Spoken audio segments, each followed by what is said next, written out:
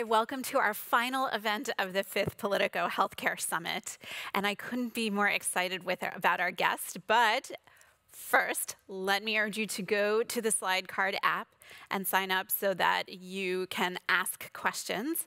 So you can go to that. The information about Slide Card is on the page for this event where you are watching it.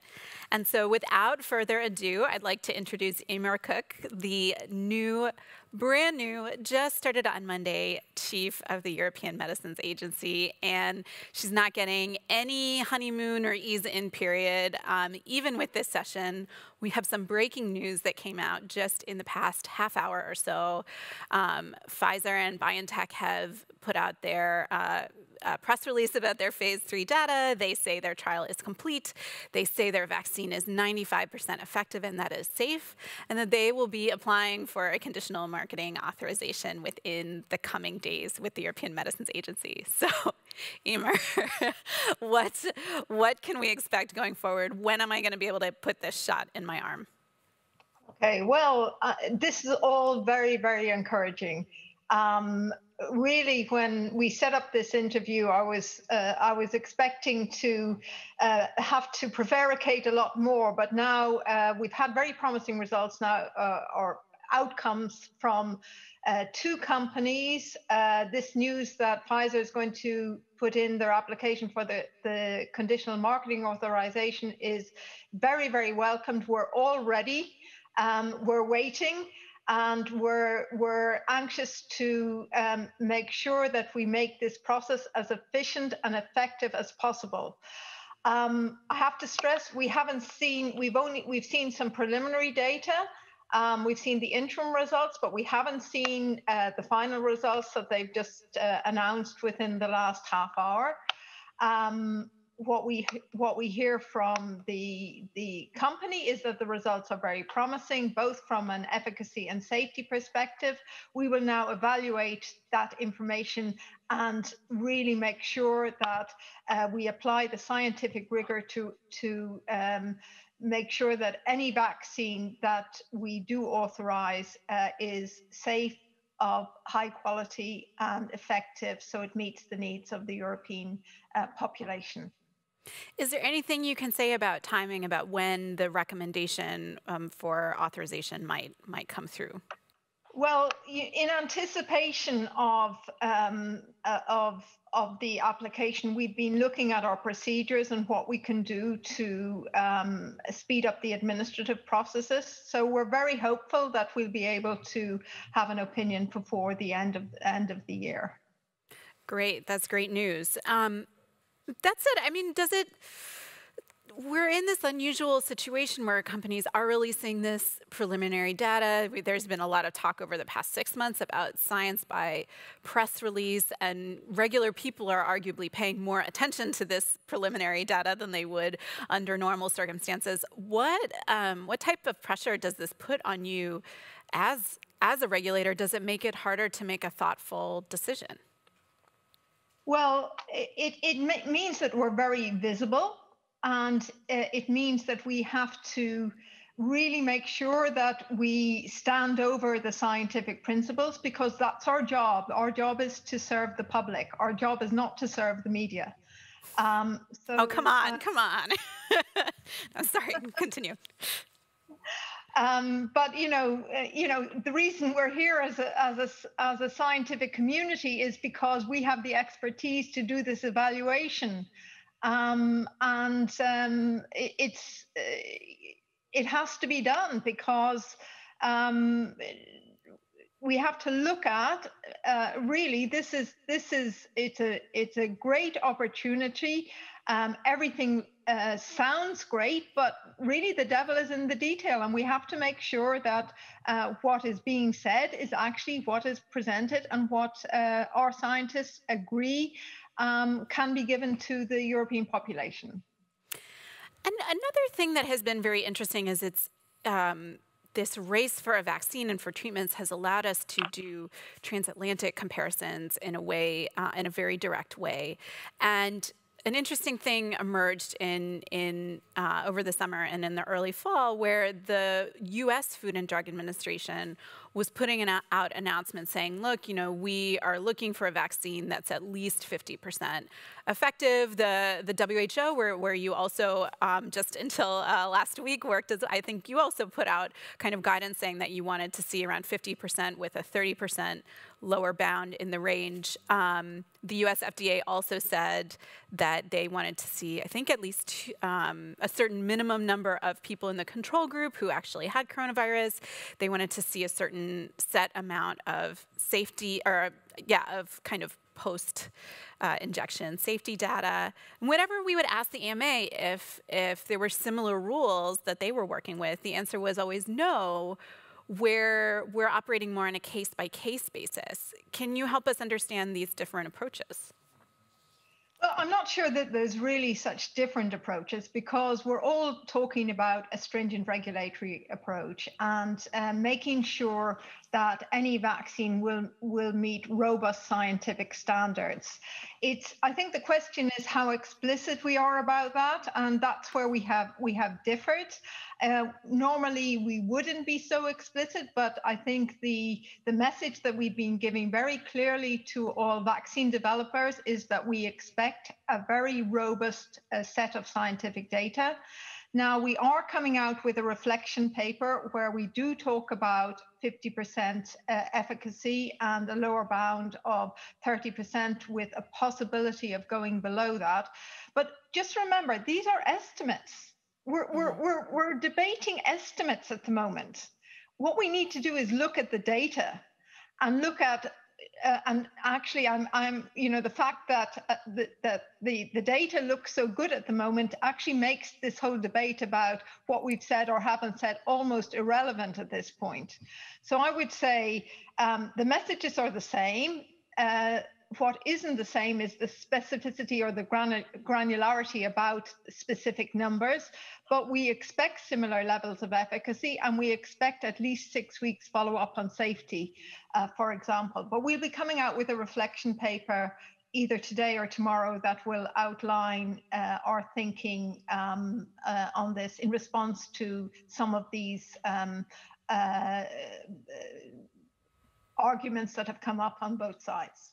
Well, that's great. We will definitely keep our eye out for that reflection paper. And another of my reflections on the transatlantic situation, during the presidential election in the United States, the FDA became very politicized. And you have a lot of people in the United States saying that, even politicians, especially Democratic politicians, saying that they won't trust a vaccine, or they'll trust the vaccine if Fauci says they could take it. Anthony Fauci is not actually the regulator in the US. You have individual US states saying that they want to do their own regulatory process.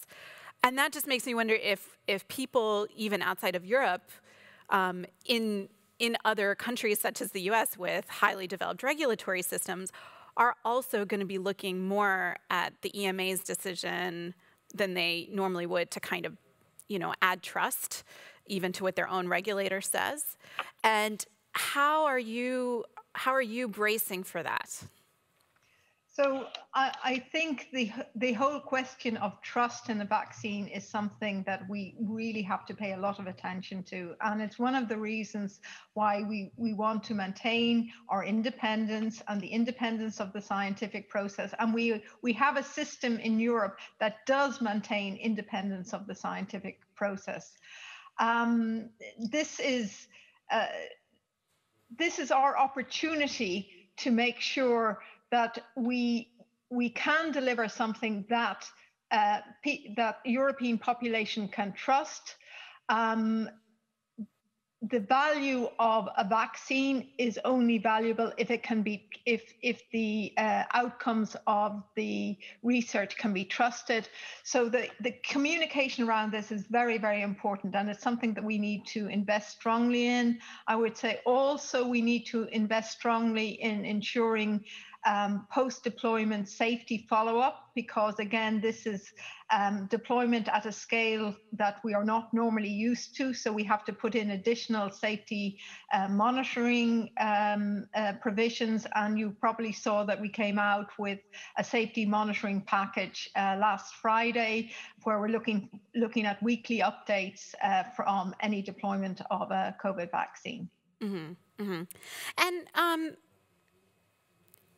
we're seeing a lot of misinformation already circulate around, a lot of conspiracy theories about vaccines, and that's on top of some pretty severe vaccine hesitancy around Europe that predated the coronavirus pandemic. Your predecessor Guido Rossi kind of acknowledged that this was a little bit of new territory for the EMA. He did not tweet. Do you plan to have a Twitter account? What's your strategy for fighting some of this misinformation? And is that the EMA's role, or am I making an assumption here that's not correct? No, it is. I mean, as you know, we are completely committed to transparency. We've already got provisions for transparency of clinical trial information. We need to. We can't ignore the fact that there is a debate in social media, that there's a huge amount of misinformation around. And I think it is our job to make sure that we are the source of correct information, that people can rely on us, and that we're accessible and reach the public. Mm-hmm. Any decision on a Twitter account for you? So yes, I have a Twitter account. All right. I need to obviously update my my list. Sorry, no, maybe I don't have. I will tweet. Okay. We have it on the record. She will tweet. That's what we wanted to know. Or maybe the EMA will tweet on my behalf. Is that okay. All right? Yes. Well, keep us updated on that new handle. Okay. We'll be very curious to watch it. I know I am approving tweets. That I know. Got it. Okay. All right. I'm gonna shift away. What if you started sort of expressing interest in this position long before the pandemic, although certainly you were chosen by the board during the pandemic. When this is passed, what do you want your other priorities during your tenure at the EMA to be? So, as you rightly said, I actually started the application process for this position in June 2019. And I remember writing my letter of motivation, which had no mention of COVID, surprisingly enough. But it did. I did talk about digitalization. I did talk about antimicrobial resistance. I spoke about, the need to support innovation, but also availability of medicines. These were some of the issues that I felt were really needed to be addressed from the agency perspective. And I would like to address each of those. I'm going to address first your point on R&D, because we have an audience question from somebody who I know is indeed quite good at social media, Boris Ezais. He says the COVID pandemic has illustrated the need to have an EU-based R&D base. Do you see the EMA's role as a critical component of the EU's ability to support pharmaceutical innovation? And if so, how would this play out in concrete steps and activities? So I think we have to be a lot more connected with the research initiatives, and that's something that we're working on with DG Research, also with the academics. We've with the academic community, let me say, because we've started, we've worked a lot with patient organizations and healthcare professional organizations, and our work with the academic community has started a little bit later. But the need to have an integrated approach to research and potential products is something that we believe very strongly with, and to have an independent source of research that can support many of our scientific decisions is something that we would like to develop further. Mm-hmm. And on AMR, we hear a lot of talk about incentives, and that's antimicrobial research, superbugs, medicines that are resistant to the medications that we have created to fight them. What can be done to deal with this problem from a regulatory perspective? Well, I think the sort of things we can do from a regulatory perspective is really to make sure that we have an aligned international approach so that companies don't have to do different things for different jurisdictions. We use our procedures like the the Priority Medicines Initiative to support applications for new antibiotics. That we look very carefully at their use and at how they will be used and are reserved as the case may be.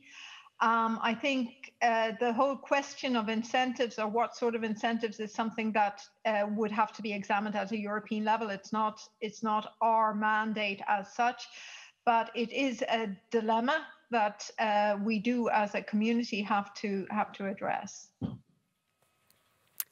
Thank you. And as far as access, how, when you say that word, do you think of pricing? Do you think of preventing shortages? What do you have in mind for that priority?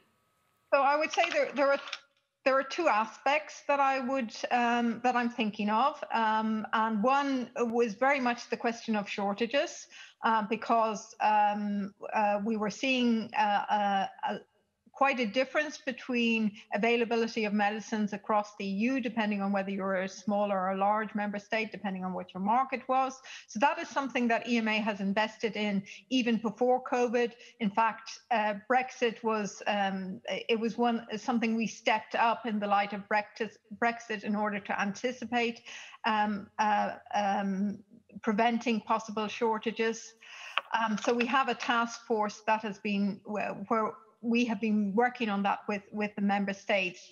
And I think in terms of the affordability and availability, the whole question of our interactions with health technology assessment bodies and payers is something that we need to work on more, because it needs to have we need to have a continuum of approach from assessment to HTA to reimbursement, and we need to understand each other processes, and initiatives like the joint scientific advice that we did with the health technology assessment bodies or have helped us to understand the respective needs and the ways that we can anticipate differences and possible roadblocks that do ultimately mean that patients don't have access to the medicines that we have approved.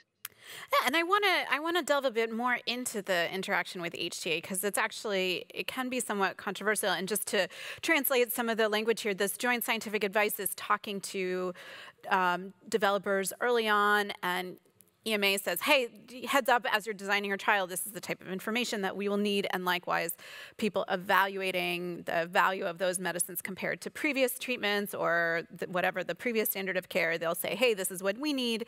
It's meant to streamline the process. Should these two processes of approval and HTA, a value assessment, should they ultimately be merged? Why? I think some people wonder why they're a separate process. Yeah, it's an interesting question. I think, I've been working in pharmaceutical regulation for over 30 years. And if you had asked me at the beginning of my career, I would have said, economics has no place in medicines regulation. But now, when you see the reality and you see that actually, if the product isn't going to be reimbursed or be integrated into healthcare systems, it really has no value. So we do have to do something to move these mechanisms closer together. And I think one of the challenges that the joint scientific advice was trying to address was the fact that the information for the reimbursement decision or any additional trials that might be needed were asked for after the assessment, the scientific assessment. So that was also delaying availability.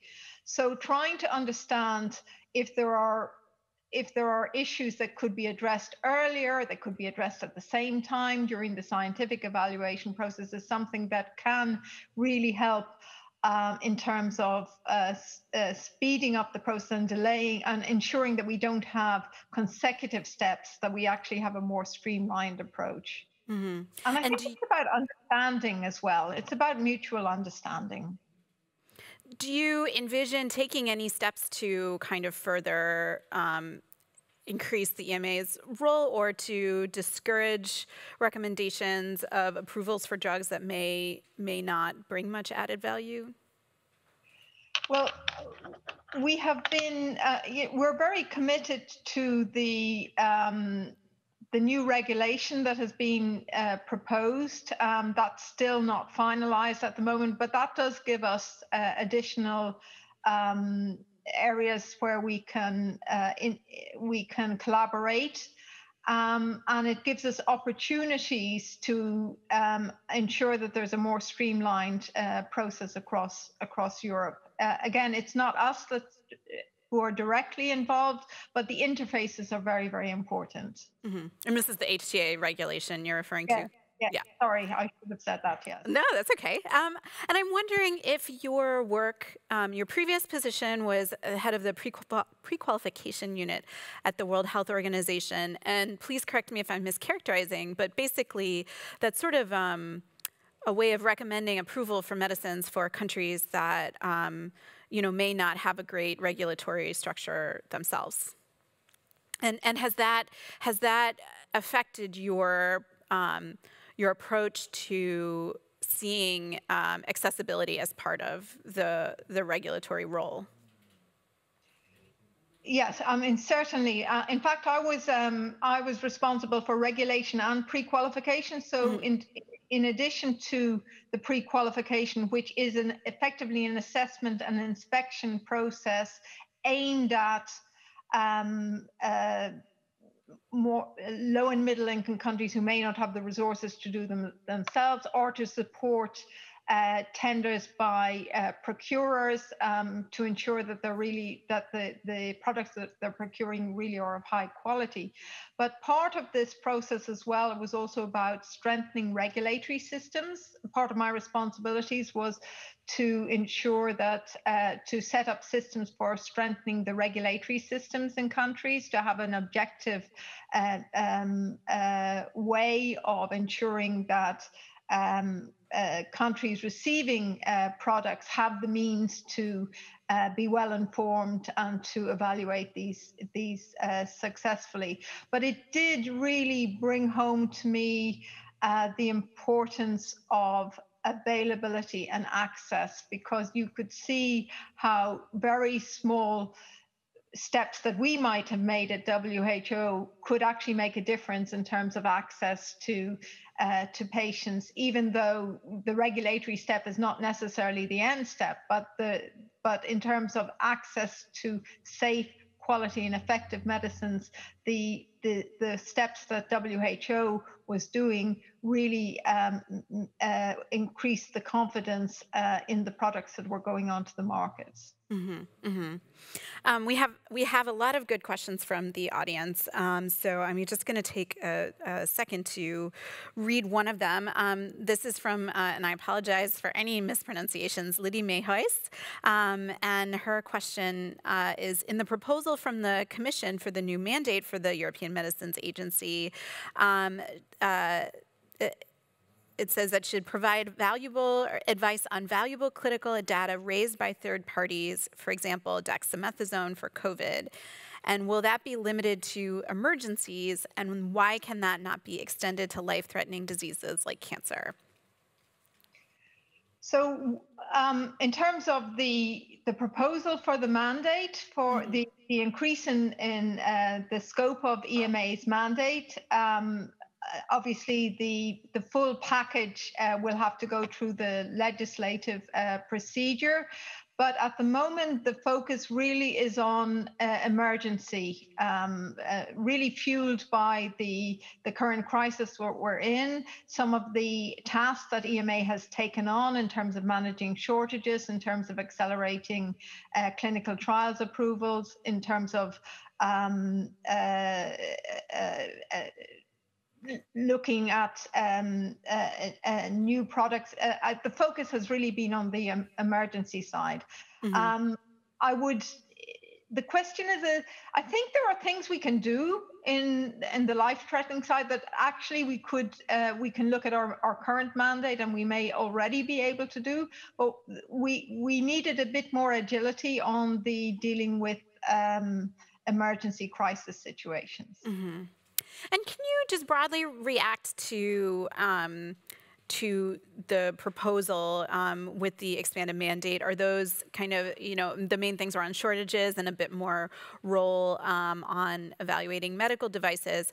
Are those appropriate additions to the EMA? And one thing that your predecessor would always, I used to joke with him that he never missed an opportunity to say that the EMA needs more staff. So are you going to be following in his footsteps in that respect, in feeling that the EMA does not have enough people?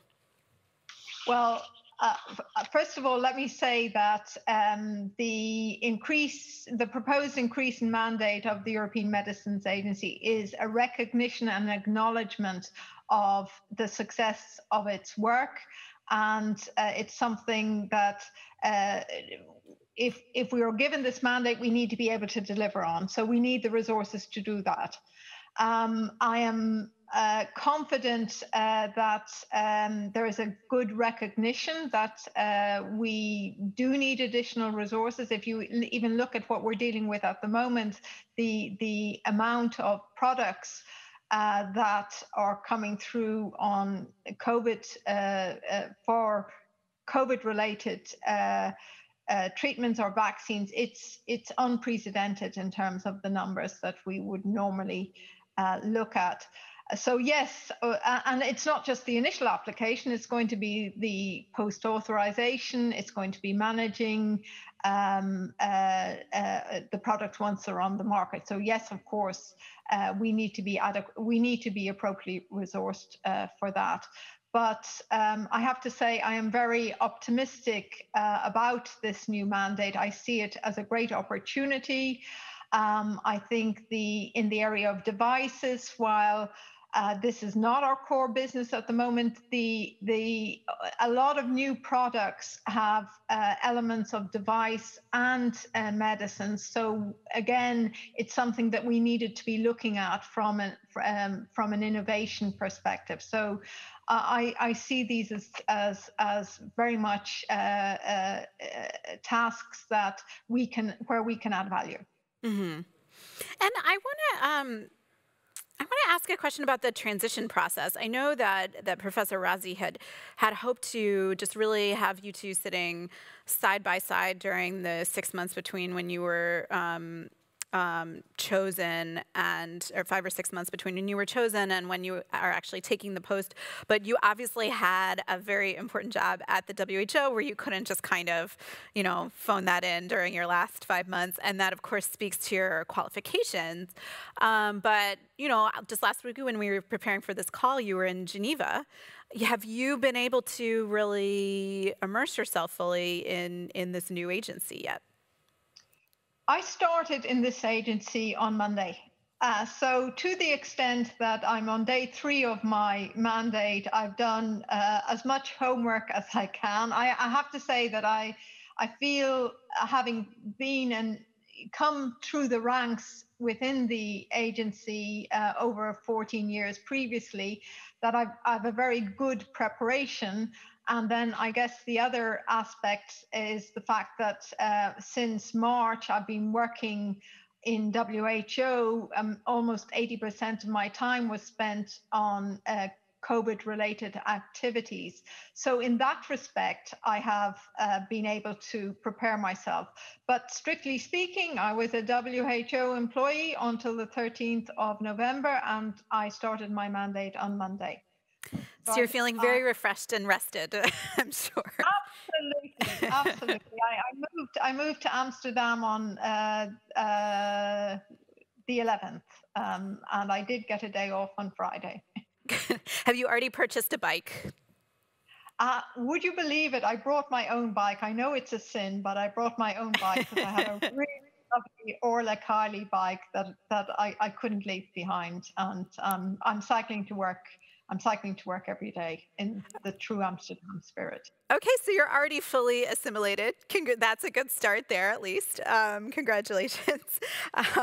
We have somebody in our audience would like me to press you more on something, and so I'm going to use her ammunition that she's giving me. So Anis Ranchin says, how does the EMA plan on communicating about vaccines? Investment in communication was mentioned. However, I would love more precision. Twitter might not be enough. Well, all I can say is I couldn't agree more.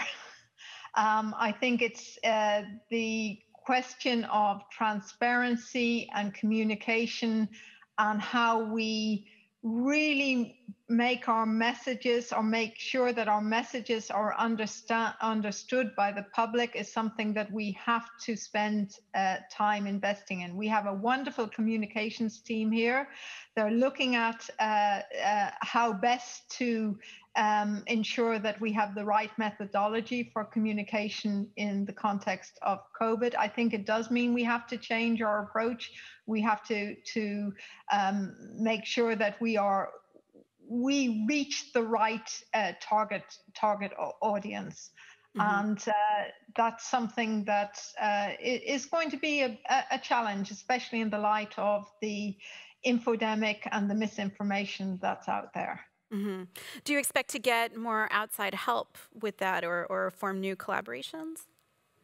I think honestly, I have to say that this is one of the areas where I still need to talk to. I haven't met all of the colleagues involved in this yet, so it's something that I'm listening to you now, and I'm saying, okay, yeah, let's see what we're doing and see what the plans are. I don't have everything at the top of my fingertips at the moment. Fair enough. We're almost out of time, so one last question. Another thing that we have been following quite closely is remdesivir, which received a conditional marketing authorization from the EMA, and then the WHO, the recovery trial actually shed some doubt on whether it's really that useful. Yet the US FDA has given it, I think, a full approval at this point. When should we expect an update from the EMA on remdesivir? So obviously, we are following closely the output of the Solidarity trial and any WHO guidance in this respect. What is very important for us is to receive the data that motivated the decisions from the WHO perspective. We haven't received that data yet, so we're not in a position to analyze or see whether it would affect our conditional authorization at the moment. Mm-hmm. And are you satisfied with how forthcoming Gilead has been? So again, this is something that I'm not in a position to comment on at the moment. Fair enough, fair enough. Well, thank you so much for joining us just a few days into the job. We're out of time. I don't usually ask people this in these types of settings, but are there any last points that you would like to make, or messages that you want people to hear when they're just getting to know you? Just to say that I think this is a very challenging time for the whole regulatory community, but it's a very exciting time as well. We've got really an opportunity to show how regulators can can serve the community, to show the relevance of what we do, and to make sure that we can ensure that any products that come to the market are safe, of high quality, effective, and that we are transparent and communicate appropriately about them. So I think we're committed to doing that, and exciting times ahead. Thank you. Thank you. And seriously, a huge step for transparency to set such a precedent of doing an interview like this so early. So a very sincere thank you from me as well. So thank you, Emer. Thanks. That is it for our Health Summit. We saved the best for last, so thanks so much to all of our speakers over the past 2 days. Thanks to all of you for joining us. I have last announcements. So yeah, I can see my next job is to give key takeaways from the entire 2 days. I think that we've seen that in some ways COVID has completely upended the entire health agenda, but in many other ways it has pushed things forward, whether it's the embrace of digital health, the recognition that environmental factors play a huge impact on our health. It's also made issues like medicine shortages. They were already on the agenda even before the pandemic, but now they have been raised to the level of EU legislation and being added to the EMA's agenda. We've also seen our the concerns about vaccine hesitancy that existed before the pandemic now become even more urgent. It's not just measles in kids, it's now whether we're going to get past the coronavirus. And so I'm really glad we could have this interview to get a great perspective on the regulatory process and the process of regaining the trust of some people who don't have it for various reasons. And we have also seen that there's still a lot of resistance from EU member countries to the idea of fully aligning on health. I think that was something that was clear from our interview with the Swedish health minister this afternoon. We also heard hints of it in other discussions. And we've also heard about how dealing with other health issues has been left a bit by the wayside by the pandemic, whether it's the delay in the cancer plan, the challenges facing health professionals, all those sorts of things. So that is my quick sum up of 2 days.